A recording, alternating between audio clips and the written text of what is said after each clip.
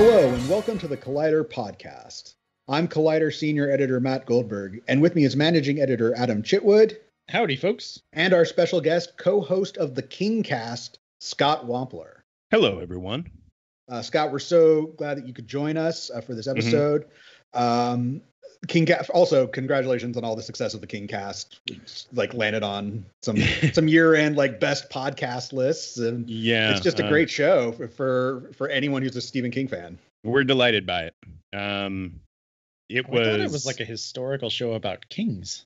Just talk about a new king. You wouldn't believe how much bullshit we went through just trying to land on a name, and that was like the first thing Vespi came up with, and then we went through like 50 different titles, and it just kept coming back to that's the simplest, the cleanest thing. Once it starts getting too cutesy, like a Kings on King, Kings, or some bullshit like that. Yeah, it was just now it's starting to sound like a game show or something. So, but launching that podcast in the middle of everything else going on last year, and it's still going on, it felt like a real uphill battle because, everyone and their uncle was launching a podcast. We were coming into a very crowded field, and we're just beyond thrilled and proud that it's caught on the way that it has. So definitely subscribe to the Kingcast if you don't already. Mm-hmm. But today we brought on Scott to talk about the work of composers Trent Reznor and Atticus Ross. Last month we got new scores from them. They did a score for Mank, and they did a score for Soul. And so Scott is a diehard Nine Inch Nails fan. Indeed. And so before we get into sort of talking about Reznor and Ross and the work that they've done, basically I looked at I was going through their filmographies, and The Social Network was their first movie score. Mm-hmm. And, they walked out with an Oscar for it. So yes, they're pretty good. But, before we get to that stuff, I wanted for people who maybe aren't familiar with Nine Inch Nails, Scott, if you could kind of walk people through why Nine Inch Nails is such an influential artist group, why they matter. Well, when they came along, they came along earlier than the mid 90s, but it was really the downward spiral that sort of tipped them over into superstardom, and at that time, that was sort of toward the middle to tail end of like the grunge era. There was nothing else on radio that sounded quite like that at that time. We were still dealing with Alice in Chains and Pearl Jam and Nirvana. I remember the first time I heard a Nine Inch Nails song was a buddy of mine came over to my house and was like, "You got to hear this," and he pulls out a CD. It was like some shit in a movie, and he put on the single for March of the Pigs, and I distinctly remember I couldn't have been but maybe 14 years old, 13, something like that. And I remember having the thought, this is the loudest fucking thing I've ever heard. And I loved it. It sounded unlike anything I had heard before. And I think that was the case for a lot of people of that generation. You can go backwards now and find who their influences were. Certainly, they didn't come completely out of nowhere. But for a lot of people, they were tapping into something that they had never encountered before. And every album they've made has been different. There's always that Nine Inch Nails flavor to it, but they have evolved as artists over and over and over and over again. And there's no one producing music, I'm sure that's an arguable statement, but very few people are producing music that's as layered or intricate or just words are failing me.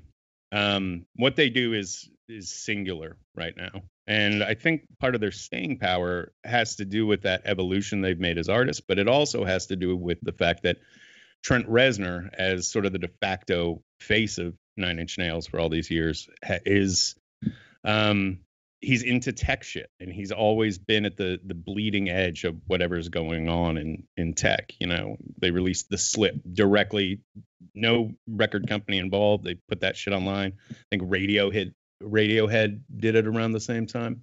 They're another group that has been similarly, what's the word?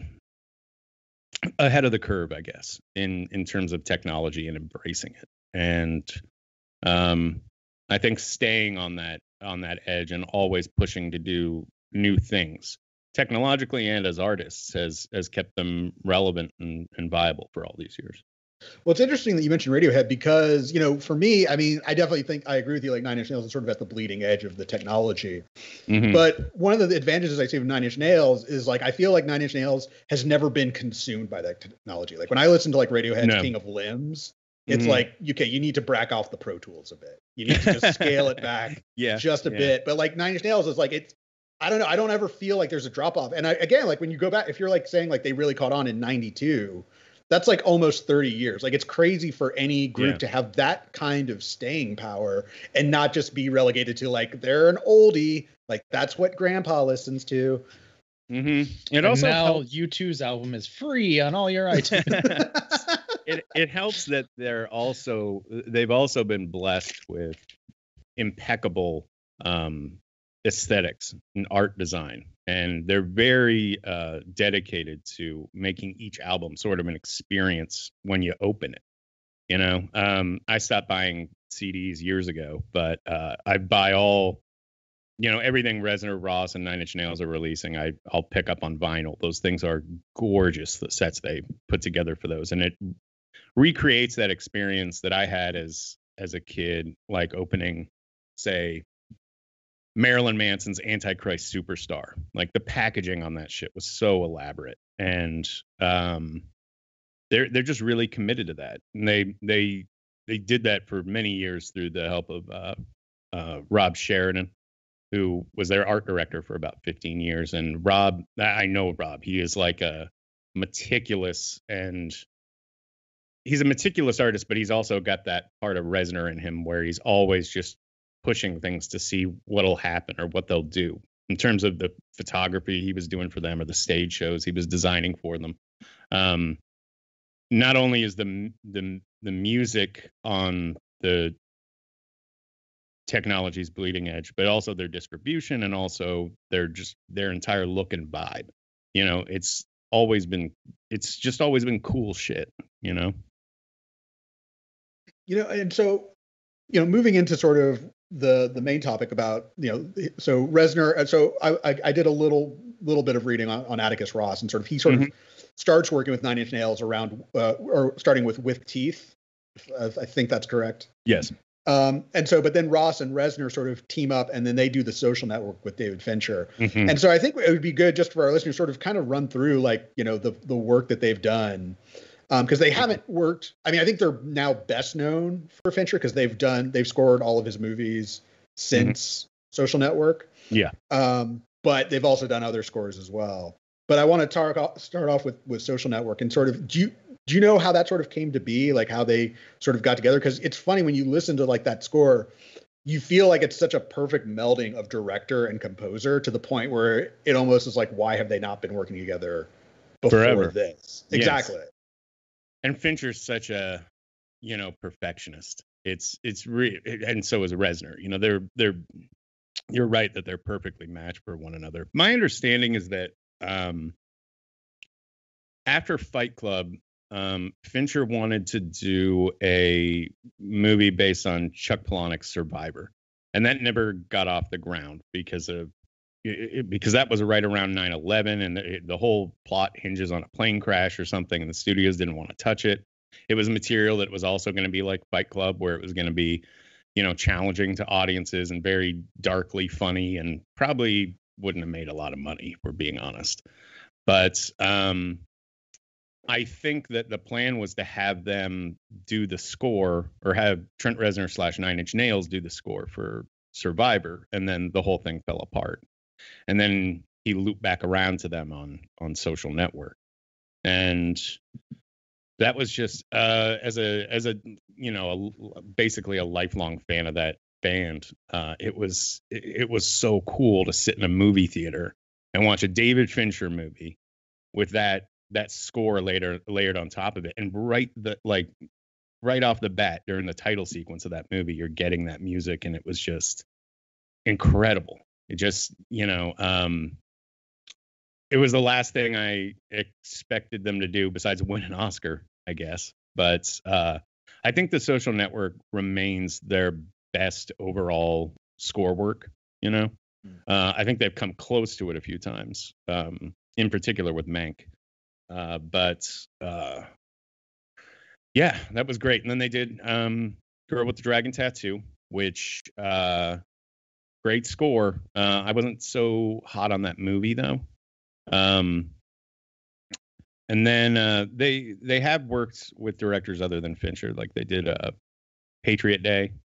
And and that's, like when you get to like Patriots Day, like that to me is sort of like, that to me is where the mismatch comes in, because it's not like, I can you mentioned Social Network and I can hear that score in my head immediately, right? But like I had to be reminded, like, oh, they did Patriots Day, and that's such a weird, like, Social Network and Dragon Tattoo seemed like really good fits for them. Mm-hmm. And so does Gone Girl, for that matter, because by that point you've established a relationship with Fincher.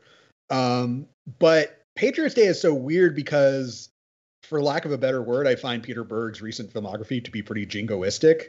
Mm-hmm. Oh yes, and it's weird for, like, it's like Reznor's like, yeah, I wrote capital G, but let's do right. let's do Patriots Day. I think that what you're seeing there, and there's a mid '90s Jonah Hill's movie, is another one where if you hadn't told me it was Reznor or Ross doing some of the music in that, I probably wouldn't have known. Patriots Day, that's another one where I couldn't name a single track from it. I couldn't, I think that with some of the filmmakers they're working with, they're just not getting the direction that they're getting from someone who's as meticulous and precise as David Fincher, wanting a certain tone and communicating that to them. I almost get the impression on some of the non-Fincher work that, they're, and particularly on mid '90s, like maybe they had some extra music sitting on a file somewhere, and it was like, well, this would probably work in there. And they were, oh yeah, it's great. And the director didn't go any further into guiding them around a moment, or, trying to get the vision of the movie to collide with the music that was being made for it as precisely as a Fincher production. Well, and I've seen behind the scenes footage on The Social Network, and they're just like messing around. They're just like, it's just like long, like, and if you listen to that commentary, I think, or maybe it's in the making of documentary, but Fincher says they didn't score to picture. They were just sending him sounds, like they were making tracks. And so Fincher would then kind of work those and kind of meld it in, and then they would work together to meld it in. So it would make sense that if they're working on like Bird Box or whatever, and they're like, here's some sounds, we're not necessarily scoring the picture here. We're not necessarily doing the rise and fall of the scenes, that the director would be like, hey, yes, this fits here or there. I don't know. Right. I forgot they did Bird Box. Well, and that's the thing with like a film like Bird Box, you kind of feel like they established their sound. Like, I mean, it was already obviously established with Nine Inch Nails, but like their sound for like film scores, and like that came at like Fincher. What they did with Fincher kind of establishes like, this is what a Reznor Ross score sounds like, and then people are like, oh yeah, just give me something like that. But it's not as perfectly attuned to the material as it could be. So like Bird Box, it's like, this is kind of haunting and ominous, but not in a way that like really like sticks in your mind. Right. You could, if I had never seen Bird Box, if you played that soundtrack for me and said, this is the score for a movie called Bird Box, what do you think? I would think, some of this kind of sounds like someone trying to be Trent Reznor Atticus Ross. It's just missing. The music is always quality. The work is always there. But, there's just a difference between them working with filmmakers that are not David Fincher and when they do. It's you can hear it on all of these. Well, and even in Gone Girl, like they essentially make half of it as like a sarcastic score. Like it's sentimental and overly sappy until you get to the turn in the middle of the movie, and then it's like, oh, this is the real score. Yeah, because it's doing that facade of the relationships that you're feeling. Yeah, which I feel like only Fincher. The movie. Yeah, and I feel like only Fincher could be like, here's what I want you to make a sarcastic score for the first half, and then we'll get earnest. We'll actually dig into the whatever for the second half. It would not surprise me in the least if that were the case. That exactly were the case. It seems planned. Yeah, I do feel like the one but I don't know if it's a filmmaker, but the one score of theirs that has come close to any other, and what I would put up there with Social Network is Watchmen. Yeah, same. I think the Watchmen score is stellar. The Watchmen score is incredible. And that's another one where I think that they were just very in tune with what the production was and what the product was, for lack of a better term. The artistic vision of it all, I think they were very much on board with.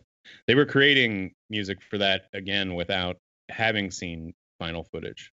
And some of it really worked. I guess probably some of it didn't get used. But what's there on screen is the Watchmen series would not be as successful as it was, in my mind, without that score. It is just as important as the cast and the art direction on that show and everything else.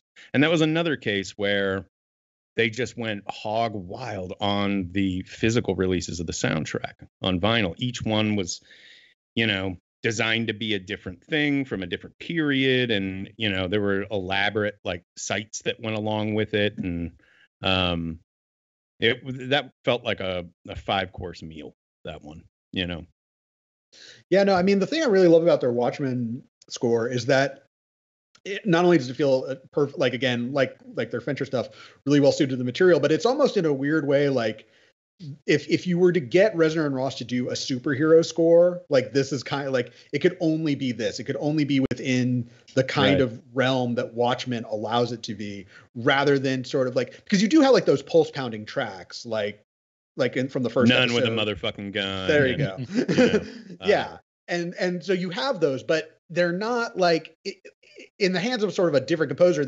Those would be sort of more, I guess, more Marvel-y is the best way I can put it. There's a probably, maybe something more along the lines of what Alan Silvestri does, or maybe like Tyler Bates or something like that. But, they sort of make it their own. And I think with Watchmen, it really sort of, it like you said, it doesn't work as well without that score. Yeah. And they've only done one other television, and that's Vietnam War, which I haven't heard. I actually haven't heard that one either. It's good. That I just haven't gotten around to it. Very hard to watch. Is the documentary on the Vietnam War hard to watch? Yeah. The score is very good. Is it funny? It's not very funny. No. What the fuck? It's I've always said the Vietnam War was the funniest of the wars. So take the opening of Spike Lee's Da 5 Bloods and make it a full docu-series, and that's the Vietnam War. So I don't know. I think I just don't give a shit about. Obviously the Vietnam War is very historically important.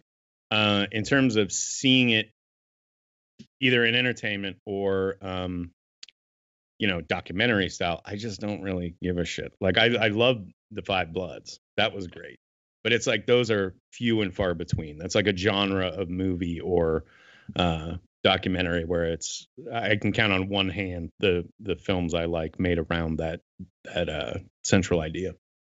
I will say their Vietnam War score sounds familiar, and someone can correct me if I'm wrong, but it does sound like it's something they have used before. Maybe there's like their motif throughout that series. But I could be entirely wrong. But I do remember I watched it a few years ago. It sounded very familiar. I still haven't gotten around to it, so I can't say for sure. But I will say that there are running motifs and melodies and all that sort of thing running through all of Trent Reznor's work. There's specific notes being struck on a piano over and over and over again. There's a defining sound to them. And I guess, when we talk about that defining sound, I think that might be a good sort of transition point to Mank, because well, seriously, because like I that the thing that sort of awes me about Mank is that it's very much in the mold of its time period, and yet it's like, I totally believe that this is a Reznor Ross score. Like at no point I was like, who are these guys? It doesn't feel like them putting on airs or doing like 1940s music cosplay. It still feels like them, but in a completely different mode. And so, Scott, I kind of wanted to get your thoughts on the Mank score. Well, you and I had been talking about this on and off on Twitter. I know, like, I would bring up the Mank score and you'd be like, just fucking wait till you hear that Soul score, dude. And I'm like, all right. But Mank, and I spent my morning sort of revisiting both of these scores before we recorded this. And my my thing with the Mank score is like if we're pitting these two together just for the sake of discussion, or against one another for the sake of discussion, I think that Mank is a huge flex on their part. You can point to all these other Reznor Ross scores that we talked about and see have a basic idea of what you're getting when you get a Reznor Ross score. This, to my ears, sounds nothing like them. Outside of the quality of the music and the layers to it. It feels like them announcing, hey, we can do whatever the fuck we want. Check this out. This is music from the 30s and 40s, and we recorded it on these, in this wildly elaborate way that it sounds authentic, even though it was, recorded in multiple locations all over the world. And it's intoxicating, that score. It's great, like just put it on in the background kind of music. And with Soul, I think Soul is very interesting because to me it's the closest thing to their Social Network score. It's also the stuff in the Soul soundtrack that actually sounds like Nine Inch Nails is few and far between, but when those moments hit, you feel them. And so like all my favorite songs off the Soul soundtrack all have that like twist of Nine Inch Nails flavor to them, where it's like just a little bit sinister. Not so much that you couldn't put it in a Pixar movie, but those moments are in there, and it's juxtaposed against John Baptiste's music. He also contributed, basically half the score to the movie. It's just a really interesting combination. It would be hard for me to choose one over the other, but I think in terms of which one is most technically impressive and the one I will probably end up listening to the most, it's Mank. And just for how unique it is and how unlike it is from anything else that they've done. Yeah, I guess my thing with Mank is like I'm not like trying to rag on the Mank score when I was like, wait, do you hear Soul?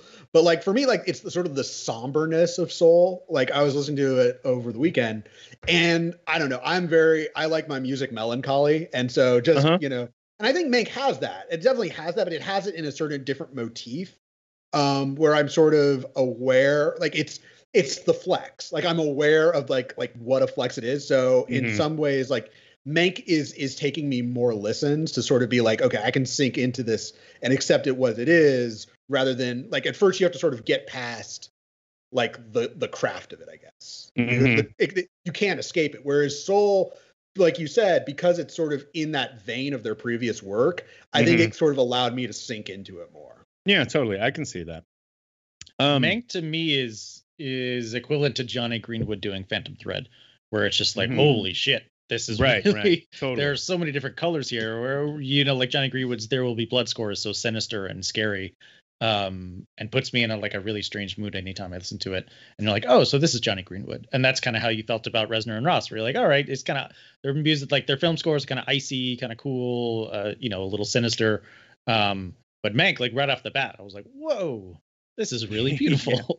Yeah. Well, the other thing, truthfully, about the Mank score is it's overwhelming. Yeah. There's just so goddamn much of it. They released the 90-minute album, but then at the same time you could get 2 hours of additional bonus music. And I remember like that day just listening to the whole thing. It fucking took most of an afternoon, and it was hard for me at a certain point to sort of not differentiate tracks, because that sort of implies that they all sounded the same, and I don't believe that. But when the body of work is, 60 tracks long or 87 tracks or whatever the fuck it was, it's hard to start organizing it in your mind versus an album that's got maybe 14 tracks on it. And you can be like, okay, these are the 3 real bangers and these are the singles and so on and so forth. These are the last SNL sketches of the night songs, where they're just really swinging for the fences. Now, Mank is like reading a novel as an album, whereas Soul, I think, is more like, okay, I was going to say short story, but that's not right. Mank is more of an EP where Soul is an LP, if that makes sense. Yeah. Well, I think, Mank sort of it's symphonic. It has movements basically Sure. at that point. Because like when it all bleeds together like that, you're kind of experiencing it as the work rather than like, oh, this was the track when the character did X, Y, and Z. Like I really couldn't pinpoint that in Mank. Like I couldn't because Mank is the score almost existing as itself. Whereas like, I can instantly hear on sort of like, oh, that's when Joe falls into the spirit world. Right. Sure. See, in Mank, I can hear when the gambling thing happens because that like just puts a pit in my stomach. Because that whole scene, I'm just like, no, Mank. So like when that part of the score happens, it gets because I do think the Mank score is pretty melancholic as it gets through. It begins pretty bombastic and overwhelming, and it's beautiful and classical, and then as you start to dig into the story, it starts to reflect more the sadness of that character. But Soul, I think, I think I was expecting it to sound, not that it doesn't sound dissimilar from The Social Network, but I was expecting it to sound more like The Social Network. And it's kind of like, how do you score the afterlife? Like, how do you even begin to do that? And they eschew like something like ethereal and go for something like a little playful almost and a little like curious. Like the Soul score feels like it's playing around. I think it's beautiful and I think it's really surprising. I don't know, but I also think there's something a little unfinished about it, which is not a negative. Like it just kind of reflects the afterlife. It feels like you're just getting one toe into this larger world. Yeah, there is that sense of, with most of the Soul score, of like just sort of dipping your toe into this other world. So I know what you mean by that. And with the Social Network comparisons, it takes 3 or 4 tracks on the Soul soundtrack until it really starts bleeding into that propulsive nature of the Social Network score. But once it's there, you can absolutely hear it. And then it's like another 5 or 6 tracks till they get to let me see. I guess it's Terry Time. And then there's another track, Terry Time 2. But both of them have that it's like 5% of the sinister sound of Nine Inch Nails in them. Those are the ones I have starred here, along with Pursuit, Ship Chase, Escape.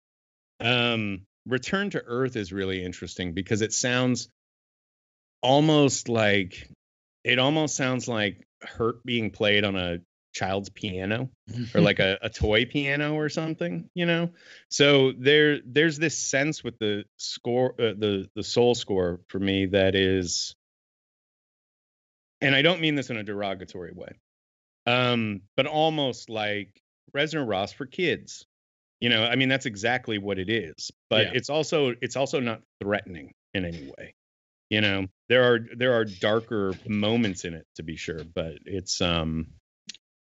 it's like it's the Reznor Ross score you could put on like at a kid's birthday party or something. It's kind of it's a flex. The Mank score is a flex in its own way, but the Soul score is also a flex in its own way. It's incredible that the guy who sang like God is Dead and No One Cares and fucking Closer and a million other songs, is doing a score for a Disney movie now. And I never wanted to say this on Twitter for fear of like, launching some sort of James Gunn style fucking, firing against Trent Reznor or Atticus Ross. But it's truly amazing to me that somebody didn't take up that cause and try to complain about these guys working on a Disney movie. Yeah. Yeah. It's weird. It's sort of like, I guess in a weird way, like people just sort of accepted, like that the past art always falls in the realm of the acceptable. So in the sense that like, Jamie Foxx used to do In Living Color.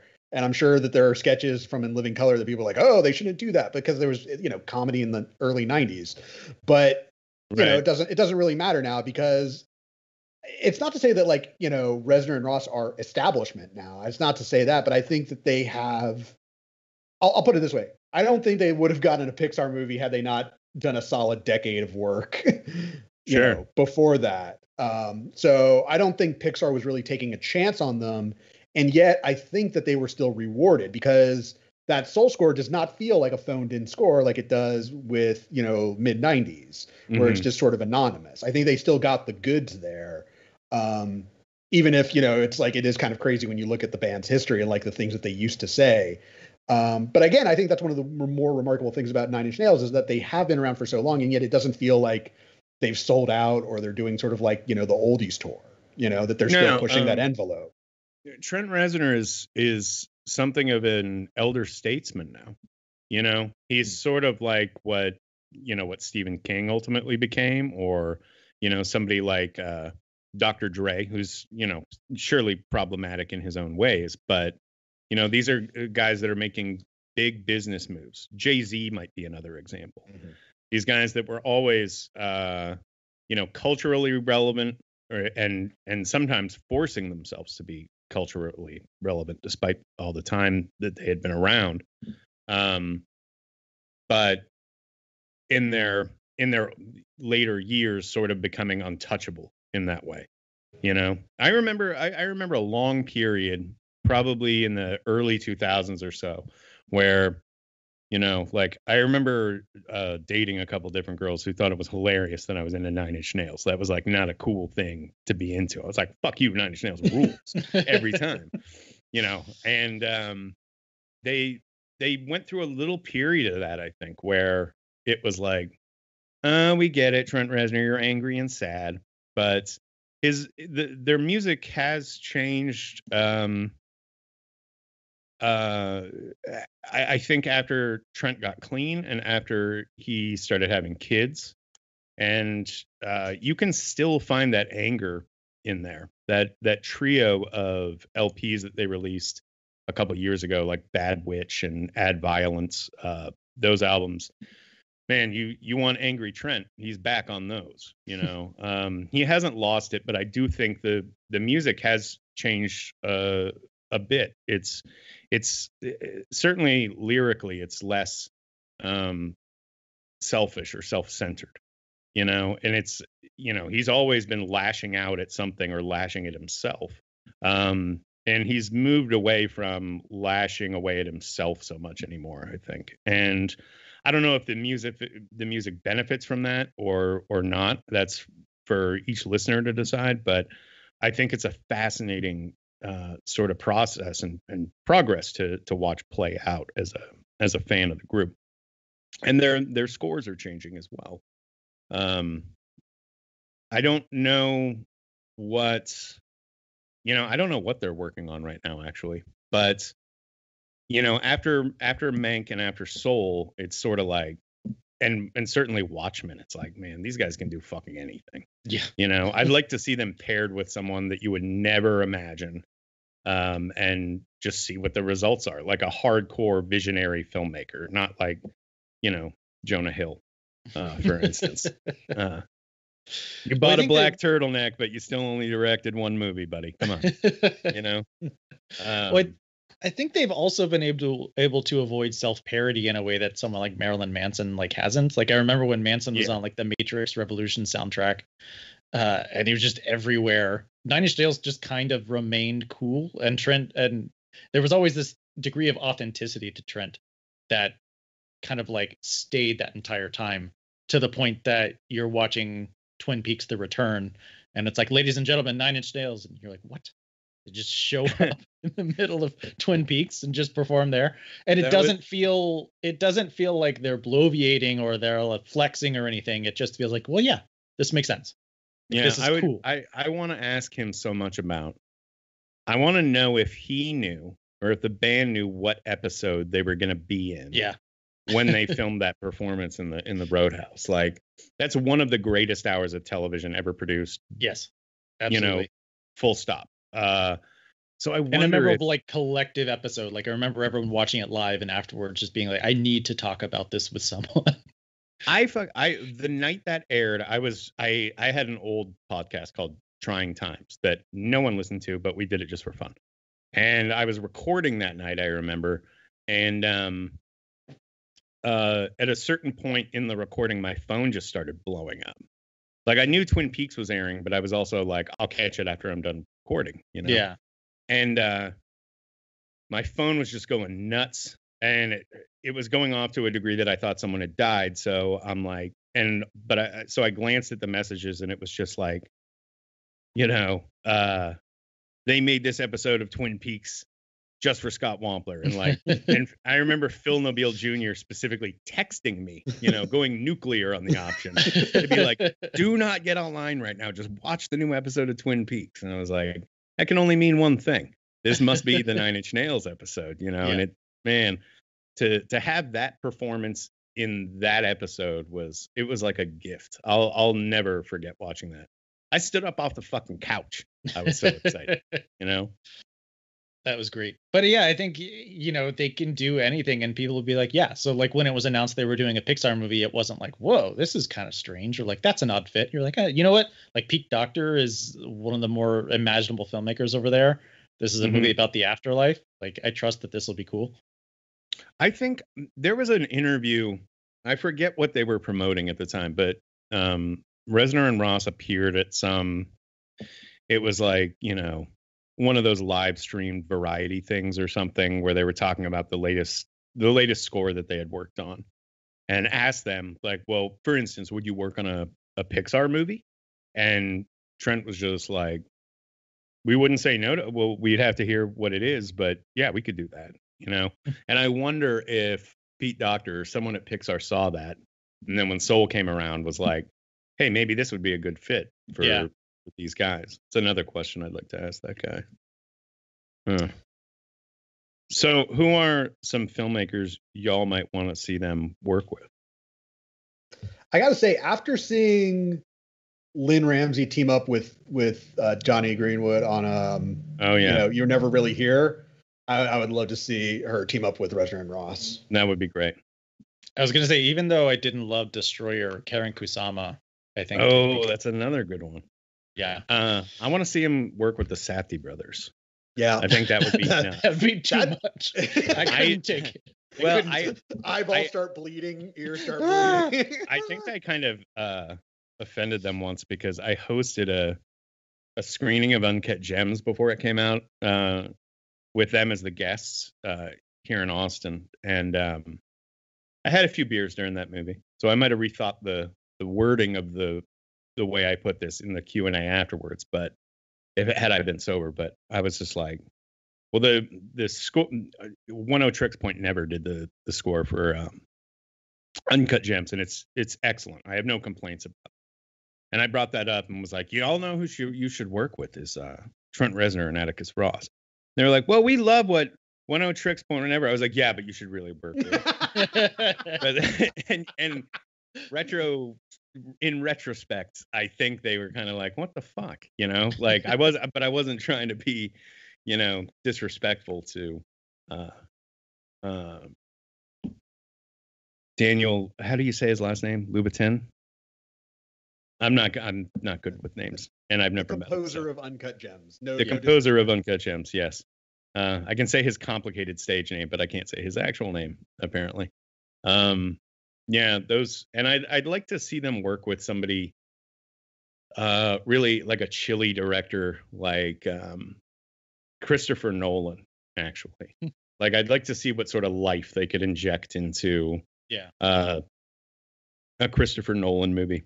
I mean, I definitely think Nolan benefited from changing it up and not working with Hans Zimmer again, and like working with Ludwig Göransson on Tenet. And I think that score came out really great. Yeah, it's good. I didn't like Tenet, and I don't like the movie, but the score I think is at least solid. Well, if I liked it, I might be more inclined to savor the details of the score. Sure. But that was the sort of thing where it only occurred to me once or twice while watching it. Like, the score's pretty good. Unlike say Inception, where it was just a constant presence, and I felt more like, I don't know. I felt more engaged by that score. Which is not to say anything negative about the Tenet score, please. Nolan fans, do not come out. We talked so much shit about Nolan on this podcast. Those guys, man, I've called him a prissy weirdo more than once.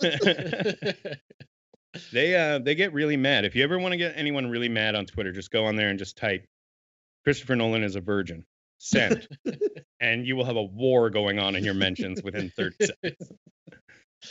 I will say Edgar Wright is another like really meticulous filmmaker and also like a music fiend. I would be curious to see what kind of score they would put together for an Edgar Wright film. Edgar Wright seems so, his films, I think, rely on songs more than score. Yeah. And so I don't know if that would be a good fit. I'd be curious to see what that resulted with, but I'd also be kind of curious to see what would happen if you paired these guys with anybody. Fuck it, Spielberg. God, just destroy their romanticism. Fucking get them in there for War of the Worlds. Like that would have been amazing, Spielberg almost worked with them on a movie, actually. There's oh really? Yeah, there's a scene, the Flesh Fair scene in AI, and there's a band up on stage, and they ultimately went with who the fuck was that? God damn it. The name of the band is escaping me right now. You would know the name if I told you. People are going to remind me later. I'm going to feel stupid. But my understanding is that they were approached about doing it and just passed on the whole thing, which is pretty wild, if true. But God, Ministry. Ministry. That's who it fucking was. Yeah. But man, can you imagine 9 Inch Nails up on the stage at the Flesh Fair scene? And you can kind of see like what Spielberg would have been going for in that moment. But honestly, I think Ministry is a great choice in that sequence. Their performance in that film is so like just you can't understand a word the fucking guy is saying. It's just noise basically. And chaos going on stage while everything else is happening. So I can sort of see what Spielberg was going for there. But also it's just kind of interesting to realize that Steven Spielberg is aware of 9 Inch Nails. Like I can't imagine him, listening to The Downward Spiral and being like, oh, we got to get this in the next one. I think that's a good part. I don't know how you can top the Spielberg listening to 9 Inch Nails. So let's the image of that in your head. So we're going to move on to recently watched. Mm-hmm. Scott, what have you seen lately that you want to talk about? Well, yesterday, my wife and I marathoned the entirety of season 3 of Cobra Kai, which was good. I just want to say about this show, I have another recommendation I want to make, but about that show, I do think it's pretty miraculous what they pulled off there. That show, like when I first heard the idea for Cobra Kai, I was like, are you fucking kidding me with this? Like, there's no way this is going to work. And it absolutely does. And I get a feeling watching Cobra Kai that is very unique to me and my viewing habits in that I'm just so happy for everyone involved with that production. Not only that it works, but that, William Zabka and Ralph Macchio are out here playing these characters again, and they're kind of killing it, and that it's unapologetically sort of ridiculous. It takes place in a reality where all problems are solved by doing karate at each other. And, there's like a town that's overrun with these fucking karate dojos. It's so like antiquated and ridiculous that this would be the case. I just love that about it. But the thing I really want to recommend to people is Spontaneous. That is one of my favorite movies from last year. I've watched it a few times now.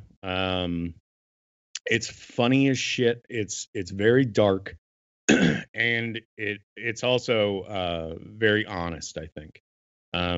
Brian Duffield directed that. He's been a working screenwriter for some years. He's had his own issues with Hollywood, I gather, with Jane Got a Gun and that unfortunate situation. But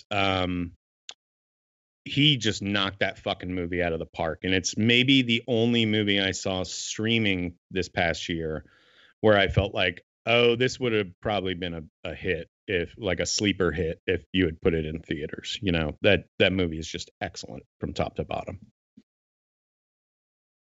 Yeah, that's one I've been meaning to check out. I've heard nothing but good things about. You haven't seen? Oh, I haven't fuck. seen it yet. No. Oh man, it's so good. It's so good.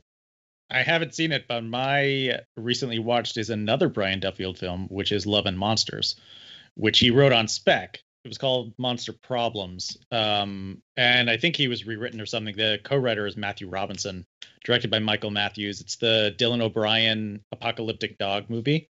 And it's a good dog movie. I checked it out on VOD. It takes place in it's like 7 years after some sort of apocalypse. Essentially, what happened was there was a meteor coming to Earth. We launched nukes at it. Hooray, we stopped the meteor, but all of the nukes ruined the environment and turned all of the animals into like mutant animals and turned them into monsters. So the surface is inhabited by these monsters and people live in colonies underground. Dylan O'Brien reconnects with his high school sweetheart and she's like 80 miles away. So he decides to go to the surface and try and get there. Meets a dog along the way. The dog is great. I don't know what it says about me, but I cared more about the well-being for this dog than I have with like any human in any film I've ever seen. I'm always like that with the dog. Yeah, and it was getting very like genuinely like I might have to turn this off like when things were getting rough for the dog. But I will, spoiler alert, tell you the dog is okay. The dog doesn't die. I think that's there's a website that's like, does the dog live? And I check that website whenever I see it. Like I see a dog in a movie, I'm like, I need to know if this dog makes it. Yeah.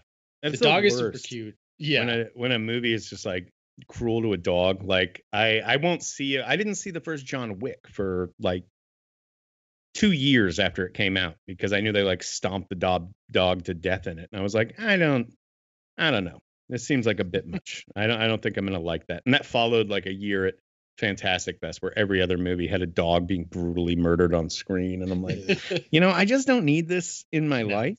No. But I didn't. That's out now. I didn't. Yeah, know, so it's I don't know anything about that. It's on VOD now. It's supposed to be a Paramount movie that hit theaters last year and it didn't. And Dylan O'Brien's character is like, he has like a freezing problem. He's like a coward. Like everyone else in his colony can fight and he doesn't fight. So that makes like he's going on this trek by himself on the surface and encountering all these monsters and everything. It kind of has like a bit of like a John Hughes-esque like notion to it. Like there's narration from him. He's super charismatic. I think O'Brien does a great job. Jessica Henwick plays the girl he's going after. But it's a really nice kind of like travelogue. Like it wisely, like if you look at the premise or even watch a trailer, you may think like, oh, this is another one of those like post-apocalyptic movies, but it has a really great voice. I would be curious to know like how much of it is Duffield's, because I have also heard great things about Spontaneous, which I haven't seen yet. And yeah, you're kind of just describing Spontaneous here a little bit. It's got a very strong John Hughes feel to it. And it was shot by Lachlan Milne, who was the DP on Minari, which looks fantastic. So I can't believe I follow Brian on Twitter, and I'm completely unaware of this movie. I don't like. He doesn't tweet a lot about movies on which he has been rewritten, so that's why I wonder if he was rewritten on this. Oh, that's probably and how much of it is him versus how much of it is whatever. But I liked it. I had a really good time with it. He still hasn't seen Underwater, a movie he wrote and that I really like. And I've talked to him about this, like, fucking Underwater rules, dude. And he's like, still not seeing it. Nope. Like, he seems completely disinterested in seeing Underwater, but that was another one of my favorite movies from last year. Totally unexpected. Yeah. Yeah, it looked like Leviathan or Deep Star 6. Like they advertised it like it was some sort of, I mean, there's a lot of alien DNA in that movie, but I love the production design on it. And also, I saw that one in theaters, and it was admittedly kind of muddy on screen, like hard to discern a lot of the detail in it. But on my wife and I picked it up on one of us bought it for the other one for Christmas, and like at home, that thing looks gorgeous. Like those Moebius designed like diving suits and all that shit. It's got the best thing about it is the ending, and I don't want to spoil that for anybody, but it's fucking Underwater rules. I guess I'll keep talking about monsters. I recently watched Shin Godzilla, which I'd never seen. Is that the one that's like mostly in a boardroom? Yeah, it's mostly boardrooms. Okay. So it's a Toho Godzilla film, but it's the first of the Toho Godzilla films to basically be a remake, to be like a total reboot in the sense that like it does not acknowledge that Godzilla has existed before. And so what's really like it kind of starts out kind of satirical, where it's like Godzilla is coming and like it's all about the government response, and like it's like the real monster is bureaucracy, and so you have all these people like who like we have to talk to this department head and this department head and then this one, and it's like Godzilla is coming. You guys probably it's not nimble enough to handle Godzilla, and so sort of in the next 2/3 of the film, this kind of splinter group of like volunteers is like we're just gonna like be our own task force. And it becomes kind of like a weird political drama that happens to have Godzilla in it. And it works. Like it works really well, especially because, and not to spoil anything, but like there becomes like the question of like, how do we deal with Godzilla? Do we do the nuclear option? And to me, like that is that's the kind of callback you have to make to the 1954 Godzilla, because that is, of course, is all rooted in the atomic age. And especially Japan, the only nation to ever suffer under a nuclear weapon. I think Godzilla is so part of that cult, that sort of, their identity in a post-war world. And I think for Shin Godzilla to kind of go back to that and be like, what do we do now? Especially as we face new problems, like, is the government as structured fast enough to deal with these rampaging problems? But it's also just a super entertaining Godzilla film. So I bought it, the Blu-ray, like sight unseen, because I'd heard so many good things about it, and I was very pleased with Shin Godzilla. My old co-editor, Evan Sadoff at Birth Movies Death, he's the biggest Godzilla nerd that I know. Loves Godzilla, and I remember him talking about that one when it came out, and almost getting me to watch it. But my thing with the Godzilla movies is that I always love them more in theory than I do in practice. Sure. I love that Godzilla is a franchise. Like, I will cheer that thing on until I'm dead. But 90% of the time when I sit down to watch a Godzilla movie, I kind of like after half an hour, I'm like, okay, I get it. Yeah, here's the thing. Yeah, here's the thing about Godzilla films. Like, I'm not going to be out here being like every Godzilla movie is amazing. A lot of them are just sort of like you're kind of waiting to get to the monster because the human characters suck, and like that's sort of the big hurdle that they have to clear. And Shin Godzilla works because like the personality, like it just moves because it's treating itself like a government drama, like, and sort of like it's all about like. It's almost it's a bit of a stretch to say like if Aaron Sorkin made a Godzilla, it would look kind of like Shin Godzilla, but it moves and has a pacing that I find that like weaker Godzilla films like lack. Like, Godzilla versus Mothra is all well and good, but I also accept that it has a lot of slow parts, and it's only at its best when it's being super weird. So Shin Godzilla, I would say, like if you're someone who doesn't really like Godzilla films, I would still say Shin Godzilla is worth a shot because it is not your typical Godzilla movie. I'm definitely going to get around to it at some point. Sure. It's the only Godzilla movie currently that I'm going to get around to at some point. That's the best I can say about it at this point. Fair enough. All right. Well, Scott, thank you so much for joining us. Yes, of course. It was a pleasure talking with you. If people want to keep up with you and keep up with the Kingcast, where can we find y'all on Twitter? You're going to want to go to @Kingcast19. We drop new episodes every Wednesday. If you've not heard the show, our whole bit here is that we are a show that takes a look at Stephen King adaptations, both the text and the movie that was adapted from that text, whether it be a TV show or miniseries. And the hook of the show is that our guests get to pick whichever adaptation they want to talk about. So typically speaking, you're going to get episodes that have people who and love from other things just geeking the fuck out about Stephen King stuff they either really like or really don't like. Every episode is a little bit different depending on the guest and what the subject matter is. But if you're at all a Stephen King fan, I would definitely recommend checking in with us. Yes, please listen to that show. And if you want to keep up with the Collider podcast, you should follow us on Twitter. Adam, where can we find you on Twitter? At Adam Chitwood. And you can find me at Matt Goldberg. Thanks for listening, everyone. We'll be back with you next week.